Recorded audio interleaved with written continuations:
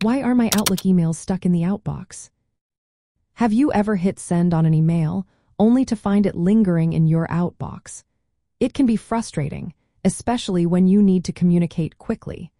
Let's take a closer look at some common reasons why your emails might be stuck and how to resolve the issue. First, check your internet connection.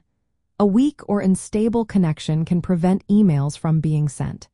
If your device is offline or experiencing connectivity issues, your messages will remain in the Outbox until you regain a stable connection. Next, consider the size of your email. If you are trying to send a large attachment, it may exceed the limit set by your email provider.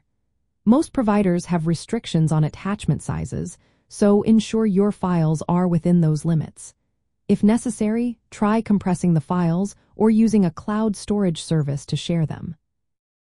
Another factor to examine is your email settings. Incorrect configurations, such as an outdated outgoing server address or wrong port numbers, can hinder the sending process. Make sure your settings align with those provided by your email service. Sometimes, your email application may need a refresh.